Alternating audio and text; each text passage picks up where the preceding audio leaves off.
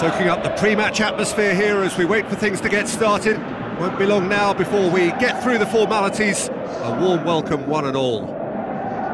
The teams then, Scotland against Germany. This is Peter Drury, and next to me providing insights will be Jim Beglin. Well, thanks, Peter. There's a great sense of anticipation in this stadium. I've been hit by it too.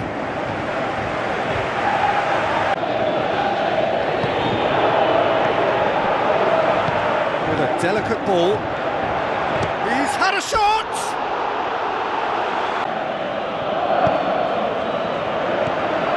Now it's Muller. Oh, glorious footwork! Ball swung in. Well read, he sorted that out. Has a pop! Goal! Germany!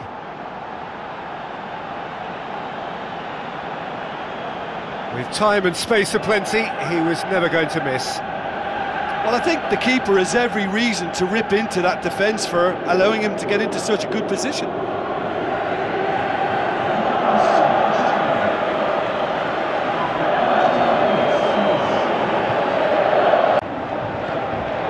And it's Muller. He'll have a go. He's done very well to get to that. Sané tries a through ball.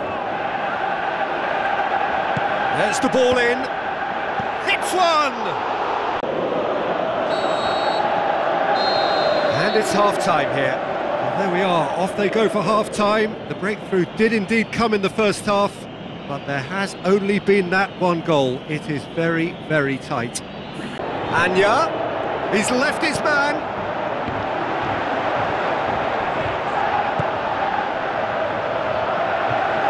Can he finish?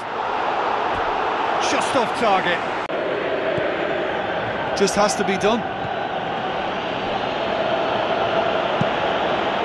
Massive leap! Back of the net! Two to the good! They have breathing space! A great delivery and a finish to match. Well, as contact goes, that was tremendous, and it helped him to direct it exactly where he wanted into that net. I think when it comes to the aerial department, this fella is definitely no slouch.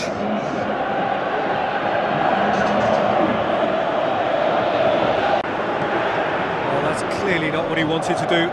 Now the pass. He's got away. Goes for goal. Anya.